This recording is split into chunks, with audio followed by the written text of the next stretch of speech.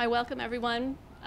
Today we're going to be talking about peer review. We have Randy Schekman here, who's a professor of cell biology here at Berkeley. He's also editor-in-chief of PNAS and is going to be starting a new online open access journal for HHMI, Max Planck Society, and Wellcome Trust. Remember to sign in. If you attend 8 of our seminars, you'll receive a certificate of completion that goes to fulfilling your NIH requirement for RCR training. And the next session is going to be on mentoring with Lisa Barcelos, and that will be December 5th. Okay, good afternoon. So it's true that I've been editor of the PNAS. I actually stepped down about a week ago to start selecting an editorial board for a new journal that you'll be hearing about in the months to come. But I have many experiences in 5 years at PNAS that I'd like to share with you in a sort of a general way. And get your reflection on what you consider to be the major issues in publishing a paper. First, let me start by asking you, how many of you have published a paper? Okay, wow, most of you have. All right, so many of you have experienced some of the things that I've said, that I'll say. But there are some interesting situations that arise that you may not have encountered before. That, at least from my perspective as an editor, you should be aware of. Well, the first thing, and probably the most important thing that you will be engaged in, is assembling the data for publication of a paper. And there are a number of issues that I think you should consider when you're doing that. So as you write the text and as you assemble the data for figures in the paper, you should be aware of what most people will consider issues of plagiarism. Plagiarism is actually a very serious problem in scientific publications, and I think there may be differences around the world that aren't commonly held that are considered plagiarism. For example, we've seen many examples of papers that are published where whole sections of the paper have been lifted from other papers that are already published. In fact, I've seen examples, I mean, in the extreme form, I've seen examples of papers that were published in one journal and then completely lifted word for word and data point for data point, submitted under different names to other journals. That is an obvious case of plagiarism. But even just using, for instance, your own language, you may not have appreciated this, but it's not considered appropriate to take a paragraph from a paper that you've already published and simply reuse the same language in another paper. You should be able to express yourself in a different way. And obviously, you should not be reusing data from one paper to another. This is actually a very serious concern. Some people feel it would be appropriate to take data from a paper that they published and simply reuse it to introduce another paper. This is not considered appropriate, and it can cause you a great deal of grief if you attempt to do it. Because my experience, when this happens in the literature, there are often people out there, often readers, who scour the literature looking for these sorts of things, and then they send letters to the editor, and the editor then has to investigate. So any data that you publish is unique and should not be reused unless you have prior approval and you're reusing something in a review article. And certainly, you should not borrow data from another paper, from someone else's paper, or language from another paper and reuse it in your own work. This is really crucial, and it can do you a lot of harm if it's discovered. And in my experience, especially now with the internet, it's almost expected that such examples of plagiarism will be found. So please be aware of this. As I say, original language is important. How many of you have encountered this yourself, where you've seen examples in the literature of language that may have been reused in a paper? Maybe you can tell us about your experience. Oh. First identify yourself and then tell us about the example that you're aware of. Hi, I'm Beth Sigler-Retchless, and I, in my pre-doctoral work, read a lot of papers by an author whose work I really admire, who does molecular modeling of glutamate receptors. Mm-hmm. And it's quite disappointing to read a paper and find out that I'm not actually getting any new information because it's the same thing that was published last year. Yeah, yeah. And when you encountered this, did you send a letter to anybody? Did you follow up to find out what may have happened? No, I hadn't thought of that. Yeah. So do you think I should send a letter to, well, I was a pre-doctoral student. I am not an established investigator. Yeah. Did you bring this did you bring this to the attention of your mentor? Yes. Uh-huh. And what did he or she do? We had in lab meeting, the next lab meeting, we discussed when it was appropriate to reuse even a single sentence, which is never, even of your own wording. Yeah. And he also said that he too was disappointed when this happened, but it wasn't uncommon. Yeah. And I talked with another professor who thinks that it's entirely appropriate to do this. So really, entirely appropriate to do this. How did this person justify that? It's my writing. I see. made the original wording, so I can use it when I want to. I see.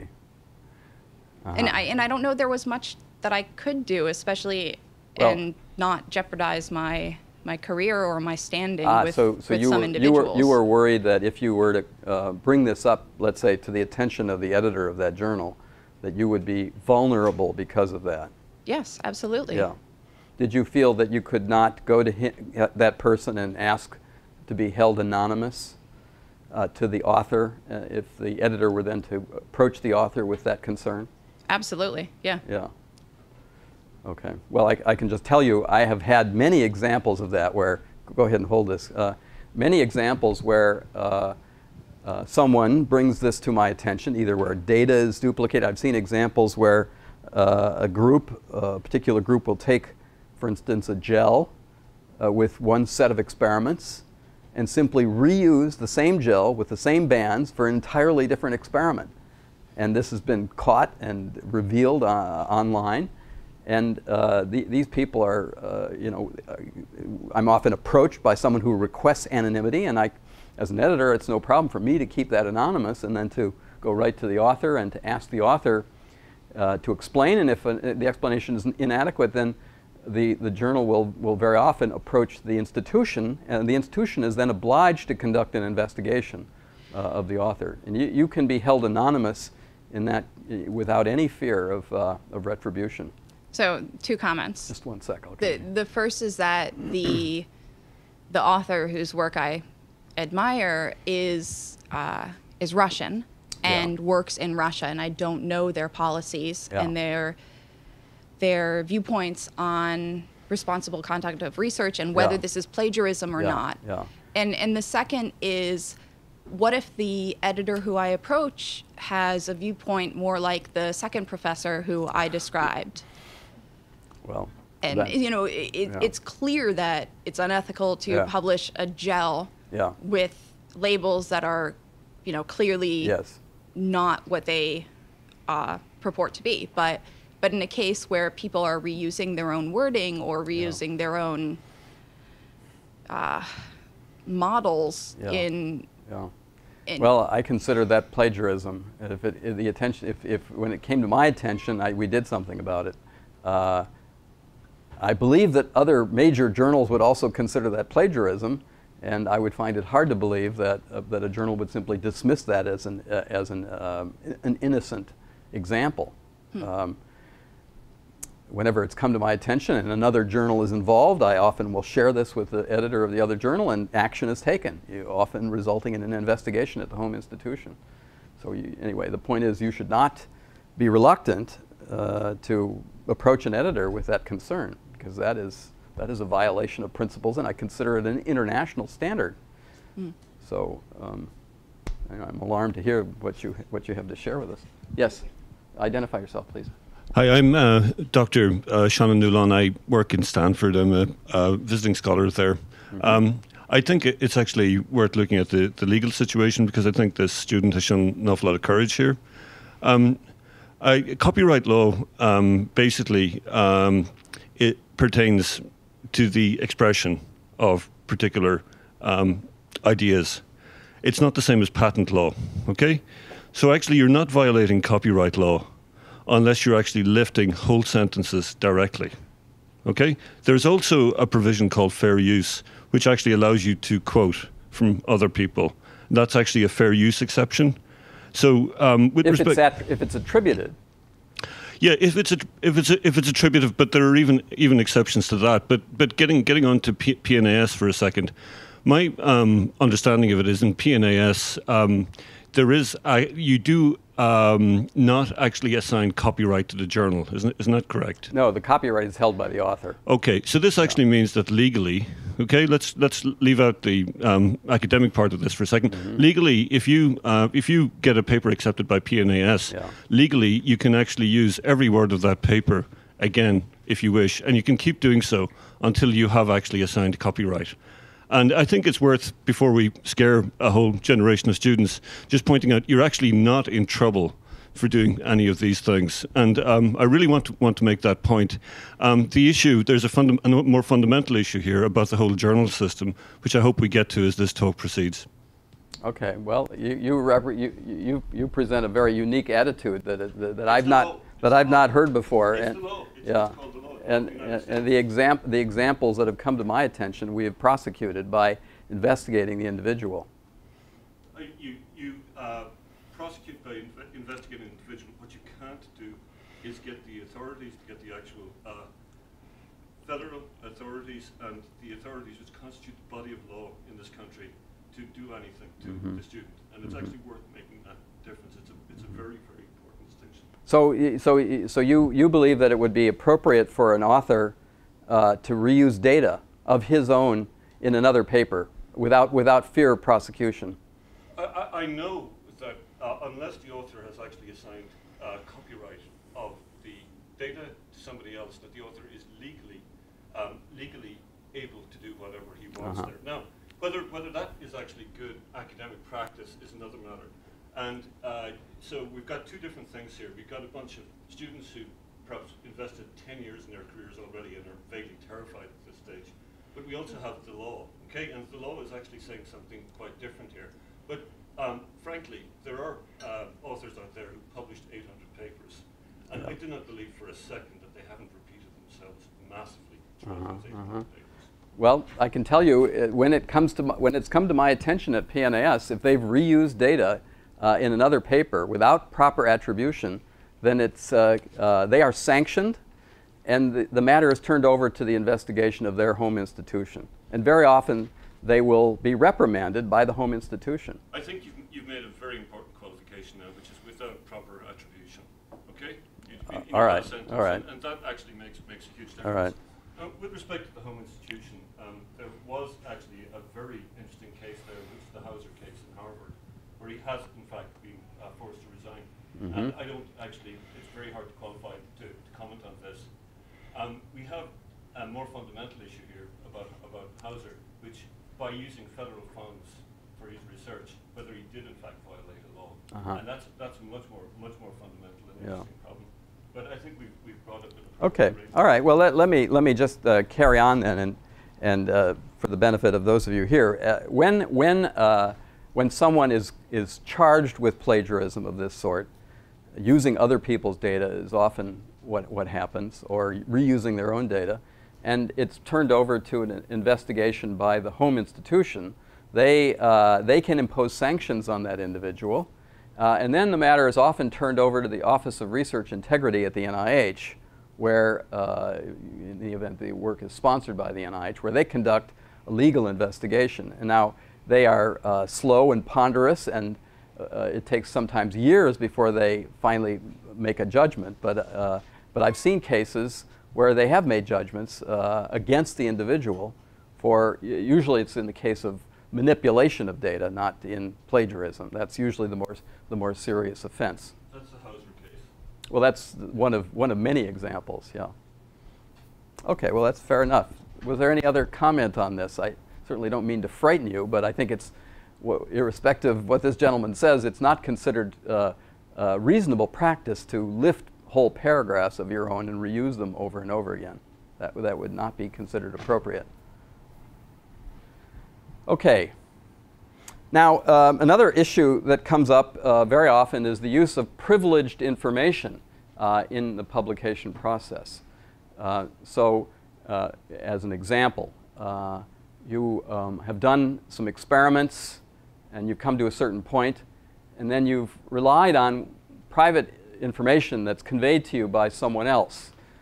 You are not free to simply use that information without proper attribution to the other person. This comes up often in the case of a paper where an author has published something and not cited another individual. We at PNAS will often get angry letters from those individuals who have not been cited, and this can cause a great deal of difficulty because it becomes a case of he said versus she said. So I think the safest thing is to make sure that when you're doing work and you rely on a private communication from another individual, that you provide that individual an opportunity to review your data, and then if he or she provided something essential, that you either consider them as a co-author on your paper or that you provide attribution to that person when you write up the paper. Another thing that comes up very often, which I feel very strongly about, is particularly in biological science, when you do work that results in a publication, where you've generated reagents, usually clonal reagents, antibodies, strains of bacteria or yeast or even mice, and you put that into a publication, you imply by the act of publishing that work and describing these reagents that you will then make those available at the very least repetition of your experiments by another person who happens to see your paper. This is one of the most frequent complaints that I've received at PNAS. When an author publishes a paper providing, identifying particular reagents that others would find useful, and then they don't make them available to another individual after publication,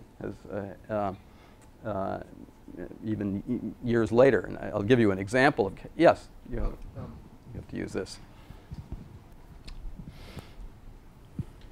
Samuel Marenblum, I'm a postdoc in the Williams Group. How does that work for instrumentation? So for a group that has exclusive rights, or they're the only ones that have built an instrument, are they implying the ability for a researcher to come and use it? Well, that's probably more difficult.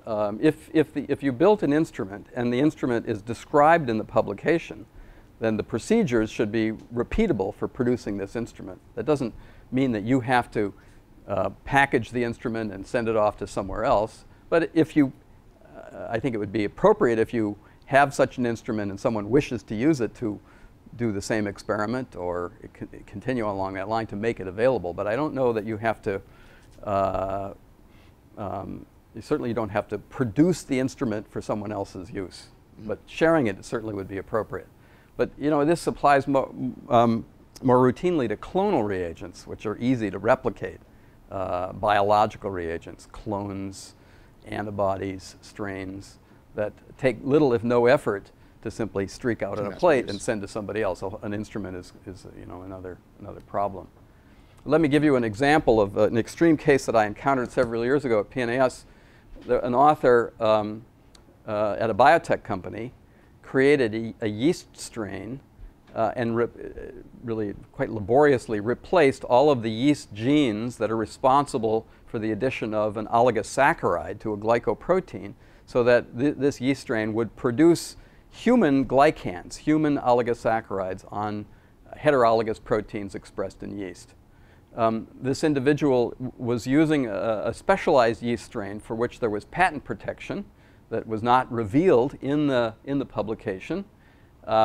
He then, several years after his publication, sold his company to Merck, and Merck would no longer abide by any agreement that he may have made before when he published the paper. So years later, I discovered that he was not making the strains available. When I confronted him with this and the implication that these strains should be made available, he said, I don't have the strains anymore. I sold the company to Merck. I literally couldn't go into my freezer and provide these strains in any case. Then I asked him, what about the years before he sold the company to Merck? And he said, well, the strain was protected by a patent that was binding, and that he had requests for the strain but couldn't supply them. So in fact, this individual had agreed to publish the paper and had created strains that he could never have provided to anyone outside of his own laboratory. So as a result of that, he was sanctioned by the journal. He was sanctioned for a period of several years, and his paper is now online, watermarked with a big red flag that people who read this paper should be aware that these strains are not being provided in violation of journal policy. So that's a really very serious sanction. Yes? So in this case, he should not have published the paper? Absolutely not. He should not have published the paper.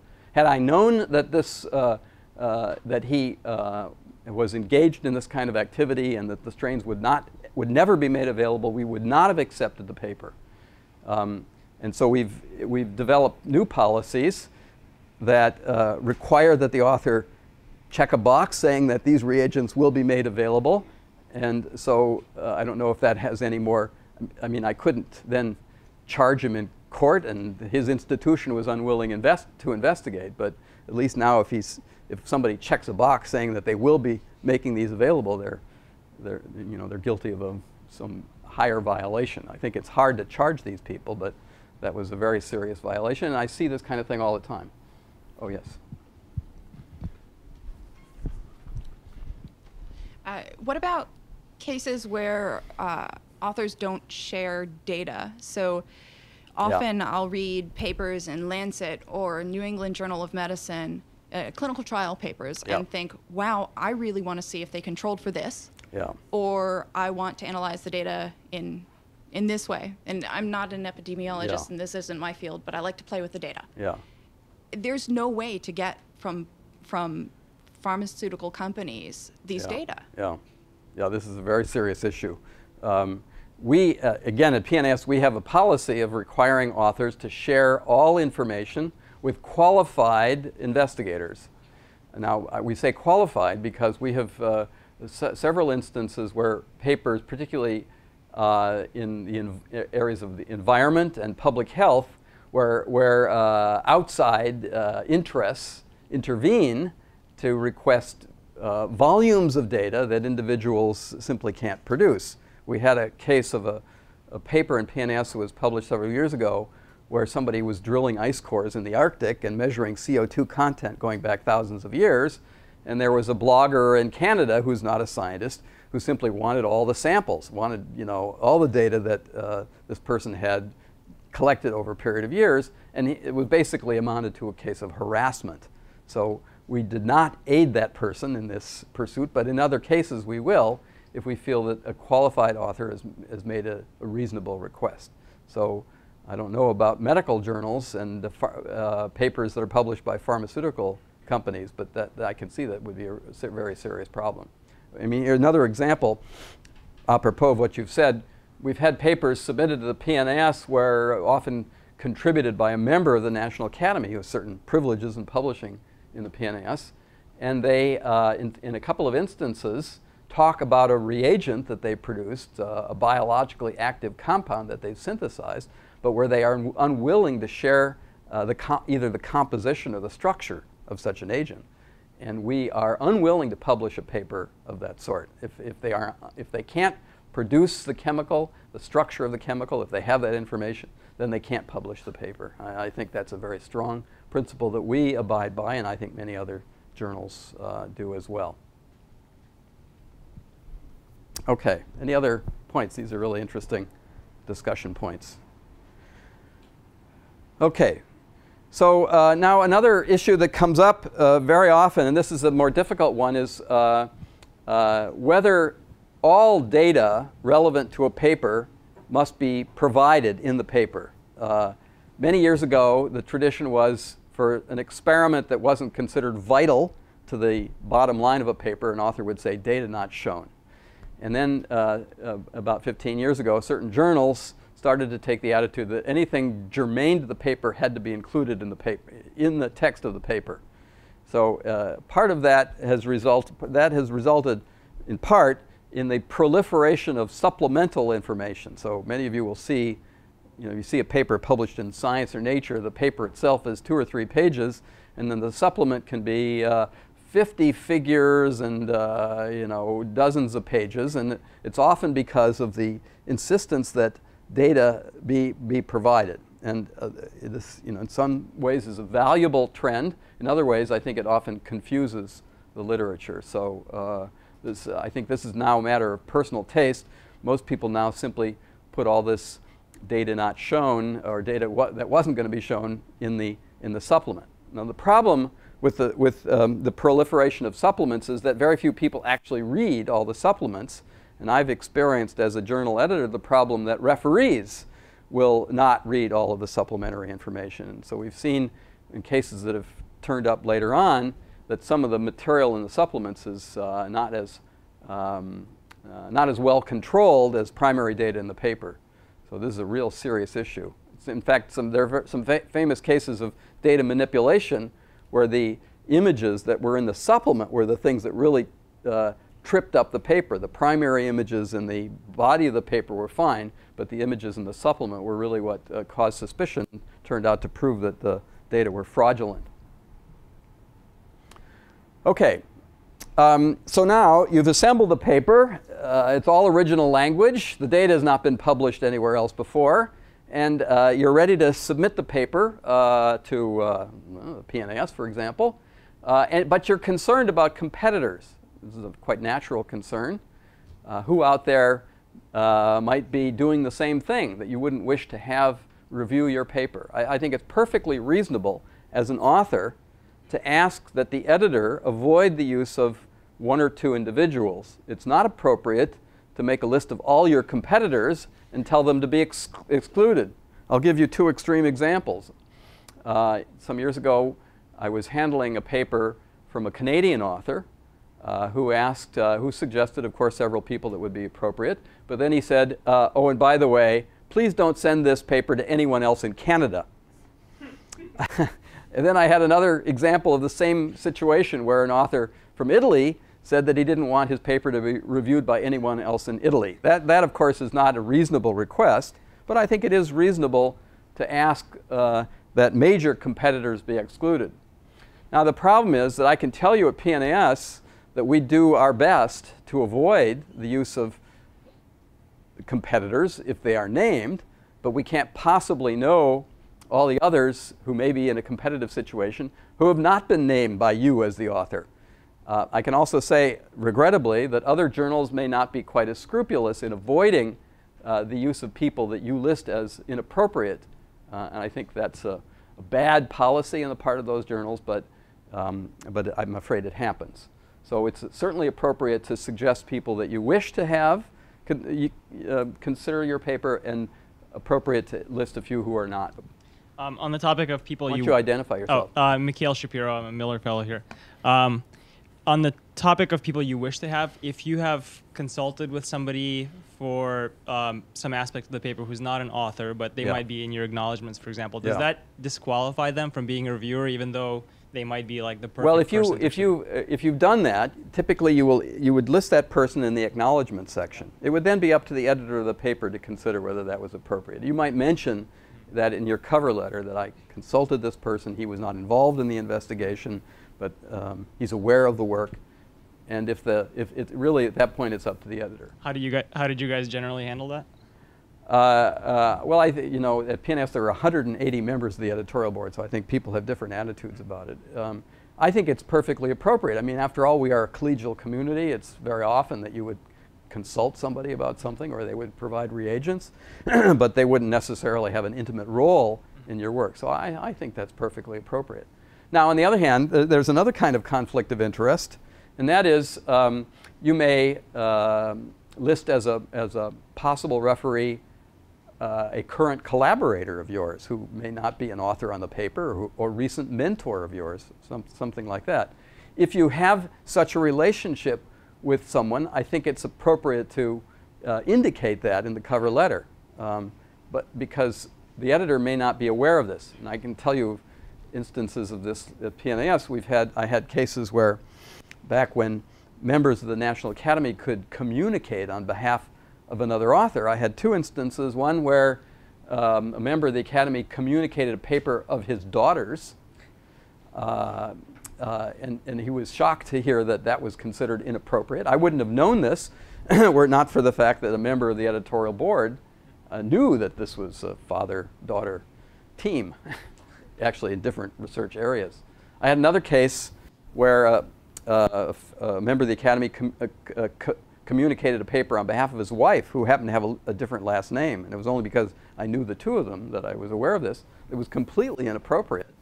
So, I mean, but that's maybe a special circumstance of the PNAS. So, if you have such a connection, it should be made aware, but you know, it's impossible to control for all these relationships that the editor may not be aware of. Okay. So let's now, are there other questions about, maybe before I move on, are there any questions about the submission process? What you would consider to be appropriate data to include, or who you would suggest as a referee? Yes?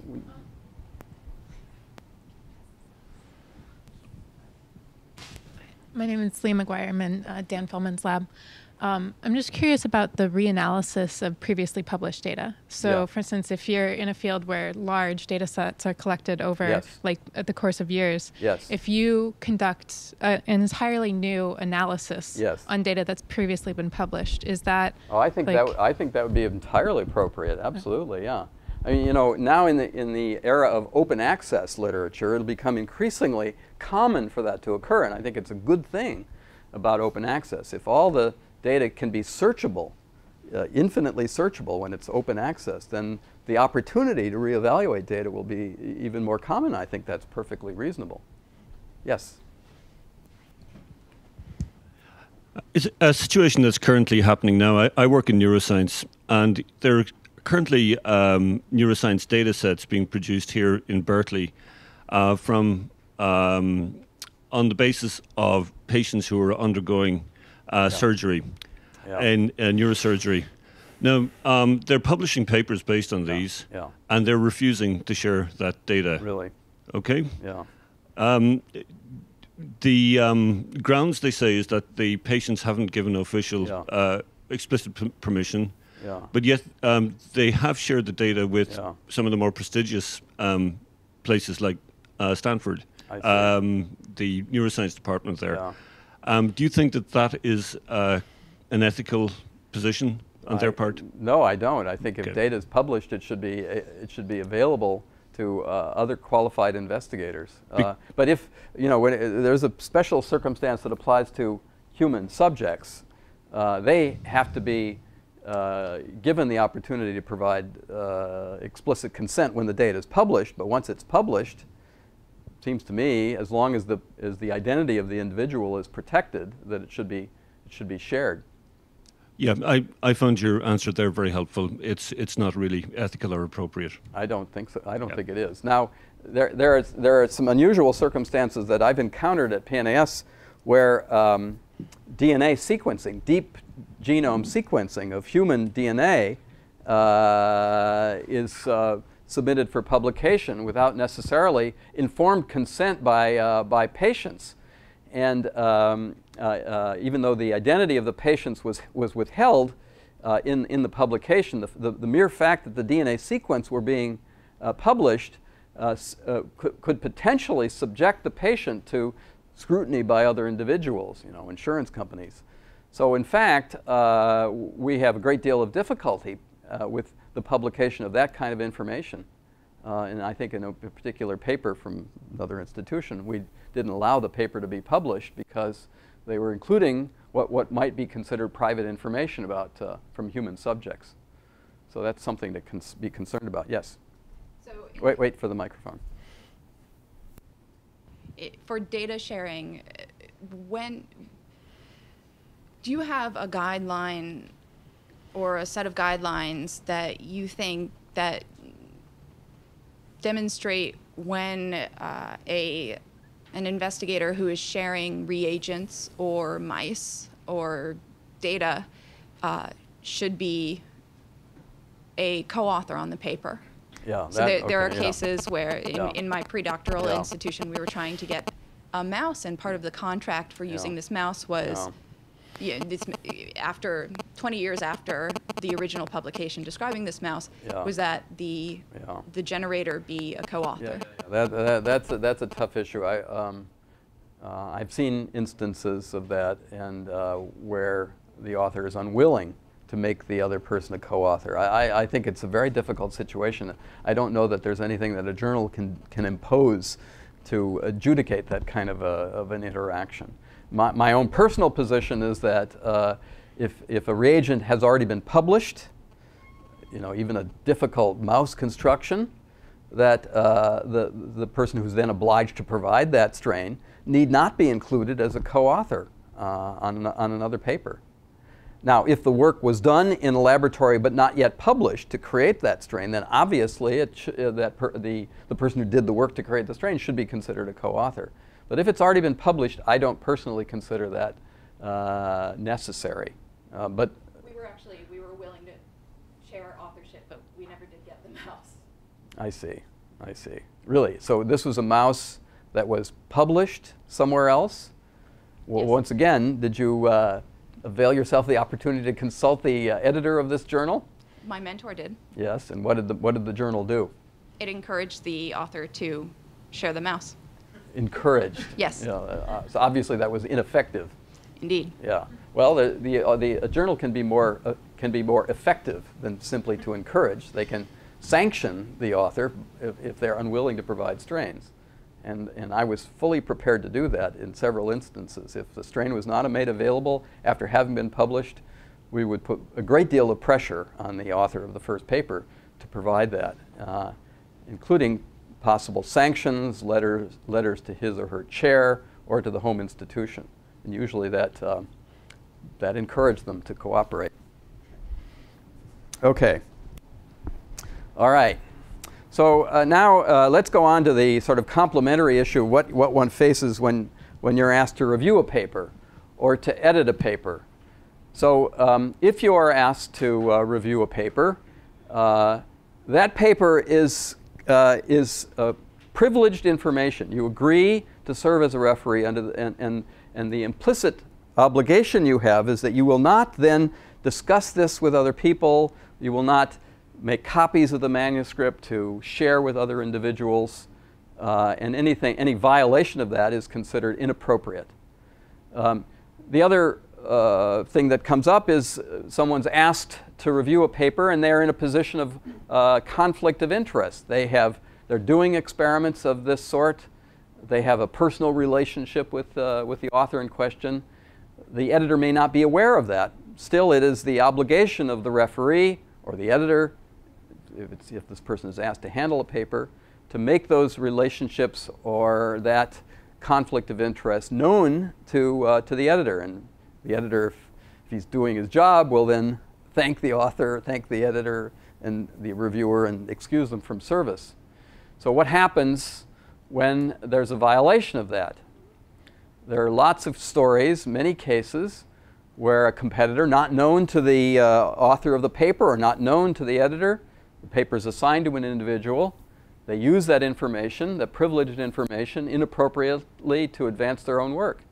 It's really very difficult to prove that, but I have had several cases where a referee subsequently turns up having published a paper on the same subject as the individual whose paper that they handled. And when we learn about that, we first ask the referee to explain him or herself, and if the explanation is not an innocent explanation, then we can sanction that individual. We can go to his or her chair or to the home department and ask for an investigation.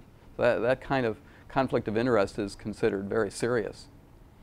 So if you find yourself in that circumstance where you have a paper, you've been asked to review a paper where you are working on the same subject, you should simply excuse yourself and say I'm not willing to do this, and ask somebody else.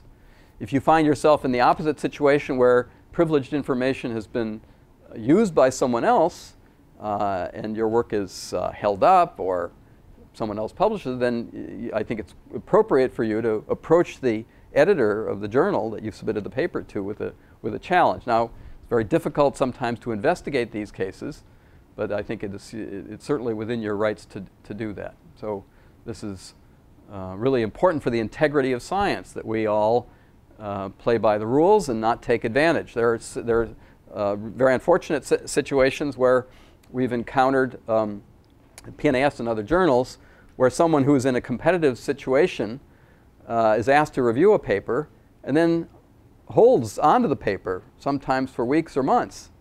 Now, a journal that's doing its job will not allow a referee to sit on a paper for more than a few weeks. But sometimes the editor goes away on vacation or things fall through the cracks. Papers sit on someone's desk, sometimes with really deliberate malicious intent, and it can really damage the author's opportunity to publish his work. So any violation of that policy that you become aware of, you should immediately go to the editor of the paper or to the editor of the journal with your experience, and usually they can do something about it. Have anybody ever found themselves in such a situation? Yeah. I had a different question. Yeah, well, but anybody ever found themselves in such a situation? Fortunately not, okay. Howard, you probably have. Yes. You care to share your experience on such matter? Well, there's nothing much you can do other than complain to the editor that this has happened. Yeah. And as you said, it's very difficult to prove. Yeah. But what my experience has been as an editor, not personal experience, and that frequently when I get complaints of, well, I got complaints of that sort, it was that the reviewer had in his or her desk drawer an unpublished manuscript which they weren't quite sure of until they read the paper they were reviewing. Yeah. And as soon as they read the paper they were reviewing, immediately they opened the bottom drawer and took their paper out and published it. Yeah. And then the author of the paper to be reviewed complained that their work was stolen. Yeah. And it's a very sad story, but it happens. This is a competitive world. It's very hard to prove malicious intent. Absolutely. Very hard. Yes, you have a comment at this point, and I'll come back to you. If there is a delay like that, surely the smart thing to do is to put the paper up on your own website. Don't you think? To put the paper, which paper? The paper you've submitted a paper, you suspect skullduggery. Yeah. Surely the smart thing to do is to actually just put it straight up on your own website and actually date stamp it. Yeah, yeah. Well, that may help if people are routinely trawling through your website to find your papers, but presumably one publishes work to make it more highly visible than having something on your personal website. If we find, I can tell you at PNAS, this may not be true at some of the other journals, but if an author is, let's say, a paper on a competing subject comes out in some other journal, if it's within a short period of time, even if it's not an inappropriate situation, if it's within a short period of time and an author comes to us saying that they've done the experiments at the same time or whatever, we will consider the paper as long as it's within a reasonable period of time. Something that's 6 months or a year later, you're out of luck.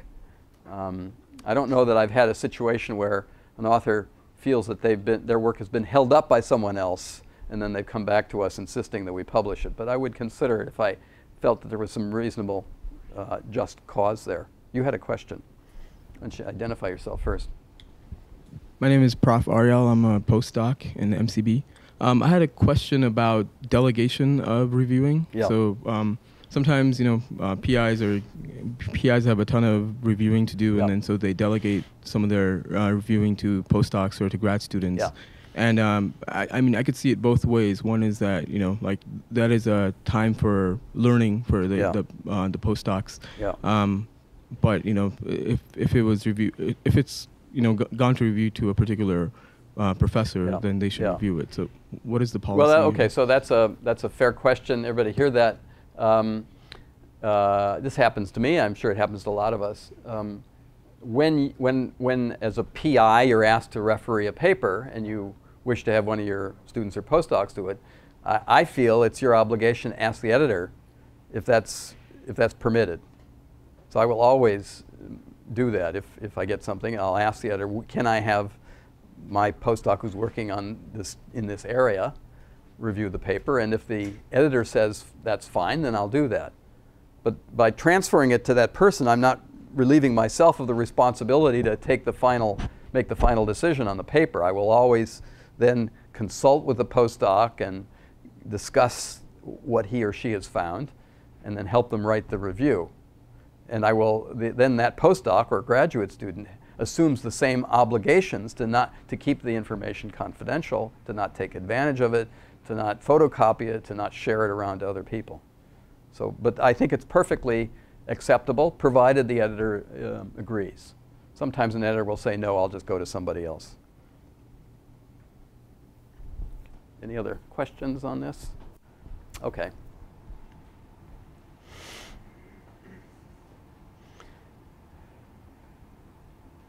Okay, so probably my most common experience as an editor relates to all the subjects that we've discussed is post-publication conflict. So conflicts come of various sorts, of the sorts that we've described, where someone accuses another person of having stolen their data, taken advantage of pre-publication communication. But often, post-publication conflict comes in the form of a disagreement in the interpretation of data or in the adequacy of experiments that have been published. For this reason, when I started as editor at PNAS, we started a feature letter to the editor, where if a paper is published within 3 months of publication, someone who disputes the claim of an author or the reliability of the data on which a conclusion is based is free to write a letter, and that letter will then be considered by the same editor who handled the paper in the first place. So I think that's a really good safety valve, and it provides an opportunity, provided that the letter writer is being reasonable and not ballistic in his attitudes about it. No ad hominem attacks are allowed in letters to the editor. I think it's a reasonable safety valve and allows a discourse on papers. But unfortunately, the more common thing is where someone has claimed that there's been some inappropriate action in acquiring the data. And this becomes, again, very difficult to investigate. We will, if we feel that it's reasonable, that the reasonable case is made, but it's an unusual situation. We often will have people who feel that the most common complaint is that an author feels that his work was not cited properly in the published paper, or the right citation, or it was completely ignored. As our policy is that we can't police all of the reference lists on papers. We try, whenever there's a dispute of this sort, we try to get the author of the paper and the person complaining to get together to try to sort it out themselves. Sometimes the person who's writing the letter is anonymous to us and wishes to remain anonymous to the author, and then, in which case we can't really do much. But most often the cases are reasonable, and then we ask the author and the letter writer to get together. So there are many situations that arise of this sort, and this is most often how I've spent my time as an editor, dealing with post-publication conflicts. All right. So I guess we have just a few minutes. There are some interesting exercises that have been provided to me. I thought I'd read to you and see what you think about what a person might do. Let's see, what were the ones? Well, actually, many of these themes we've already touched on. All right, let me read the first test case here. Jane is a very motivated and bright graduate student who is trying hard to purify a protein in a highly specialized area of research. Despite her perseverance, she meets with failure after failure. Finally, she goes to her PI, Dr. Smith, who is an internationally recognized investigator in Jane's research, and confesses her problem. The PI is silent for a while and then says, "Don't fret, I'll have something for you to look at tomorrow."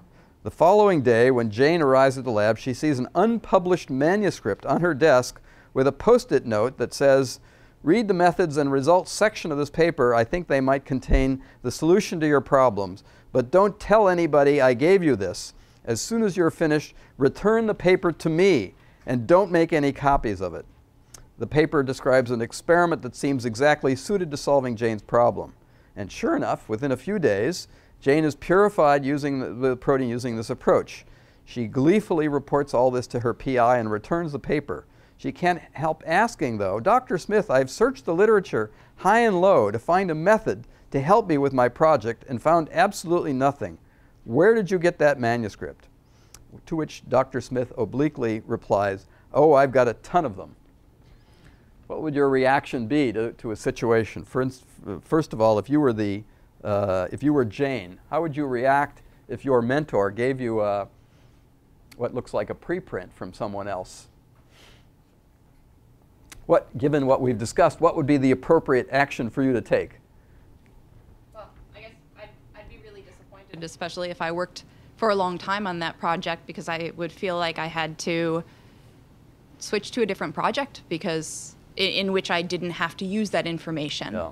Or because otherwise I might have figured it out on my own. It might have taken me several months. Yeah. But at least I could have used the information. Yeah.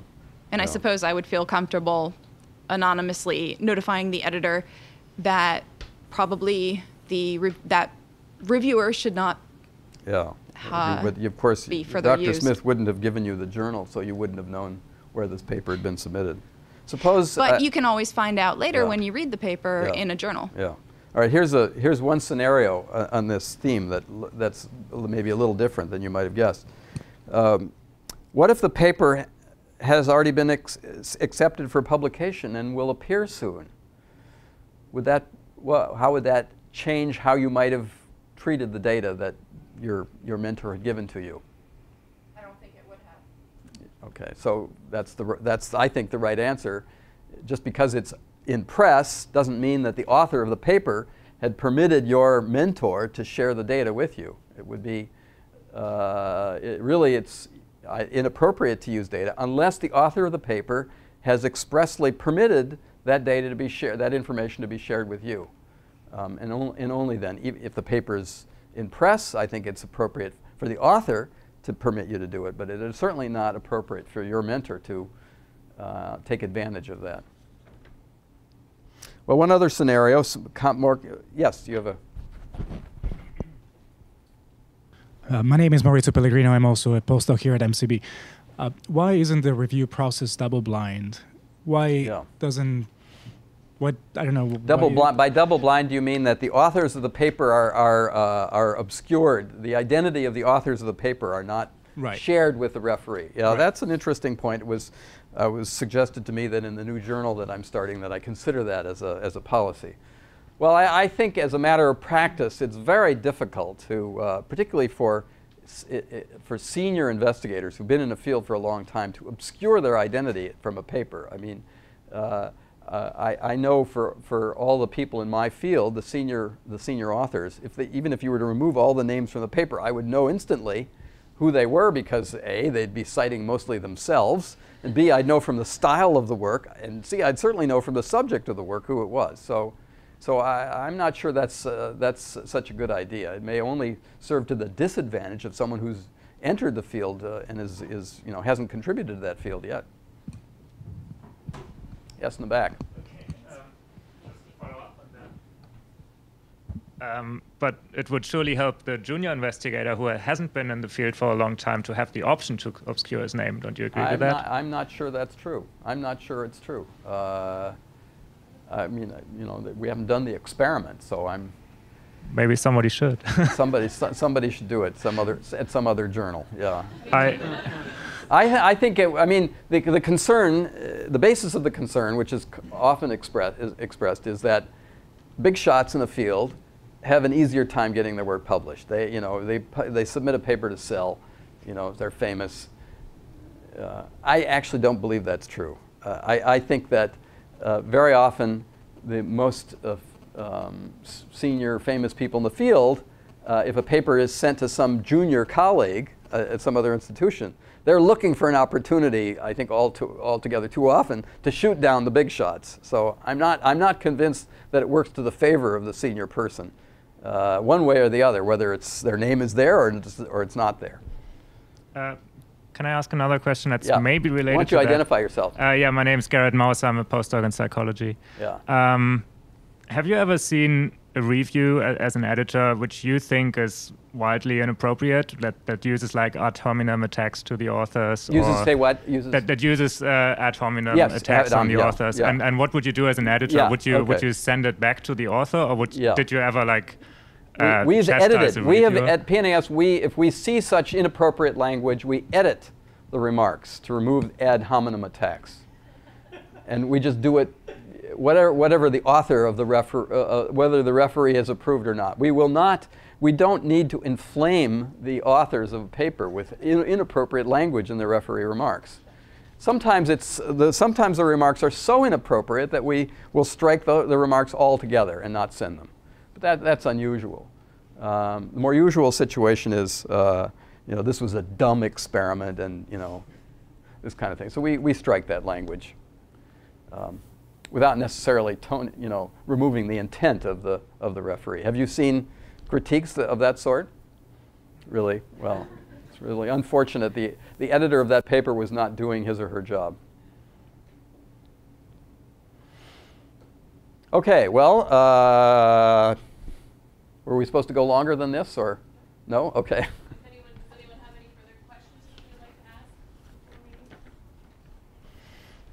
All right, good luck in publishing your work.